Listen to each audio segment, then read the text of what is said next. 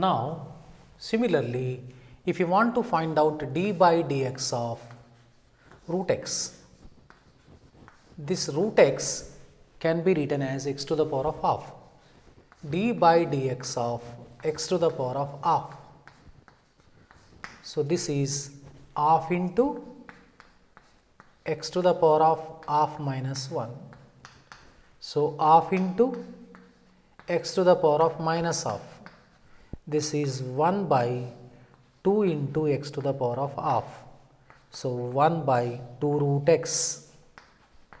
So, derivative of d by dx of root x is equal to 1 by 2 root x. So, better remember this formula, d by dx of root x is equal to 1 by 2 root x. So, next d by dx of 1 by x to the power of n. This we can write d by dx of x to the power of minus n. This is minus n into x to the power of minus n minus 1. So, minus n by this can be written x to the power of n plus 1. So, some results we can remember, d by dx of 1 by x is minus 1 by x square. D by dx of 1 by x square minus 2 by x cube. D by dx of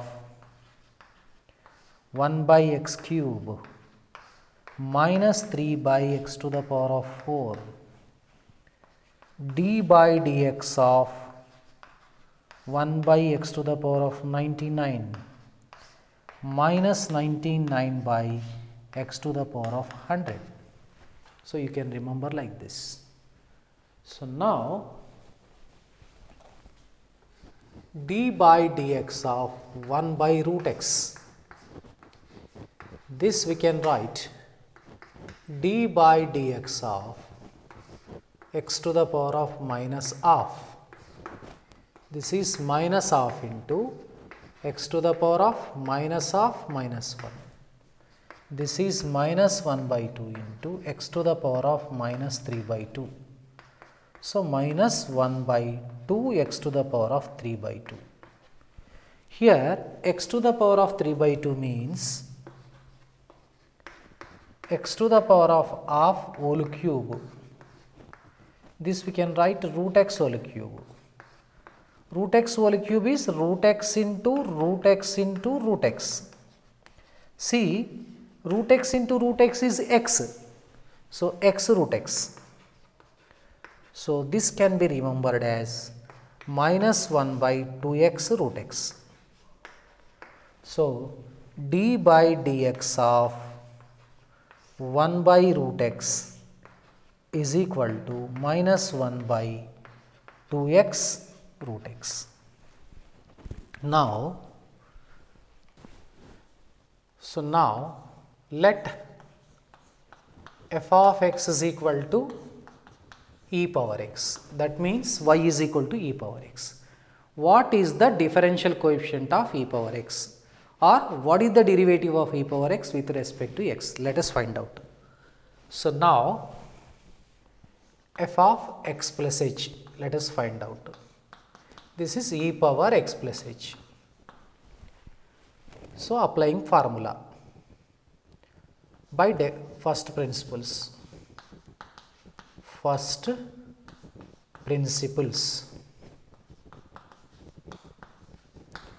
We know dy by dx is equal to limit h tends to 0 f of x plus h minus f of x by h. Now, this is equal to limit h tends to 0 e power x plus h minus e power x by h. See, this e power x plus h is in the form of a to the power of m plus n. This we can write a to the power of m into a to the power of m. Am I correct? Now, this is equal to limit h tends to 0 e power x into e power h minus e power x by h. Take e power x common. So, if we take e power x common, we have limit h tends to 0 e power h minus 1 by h.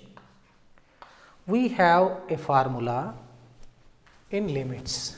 Limit h tends to 0 e power x minus 1 by x is 1.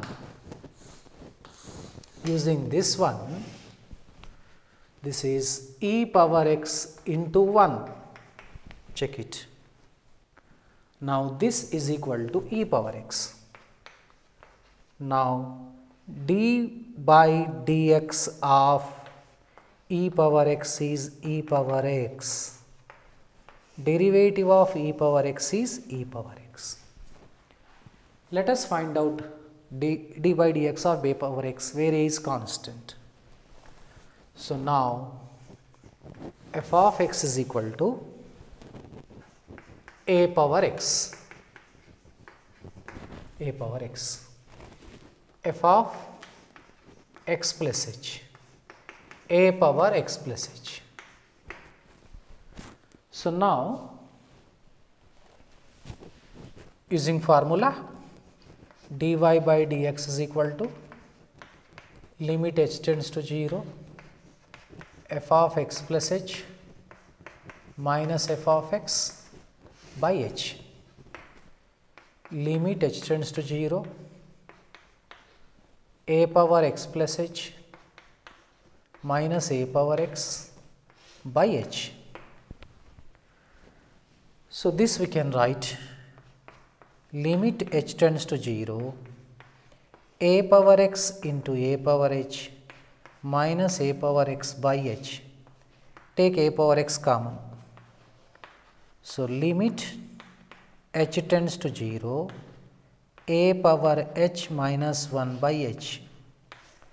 We have one formula. Limit x tends to 0 a power x minus 1 by x is log a base e. So, this is a power x into log a base e. Therefore, d by dx of a power x is equal to a power x into log a to the base e.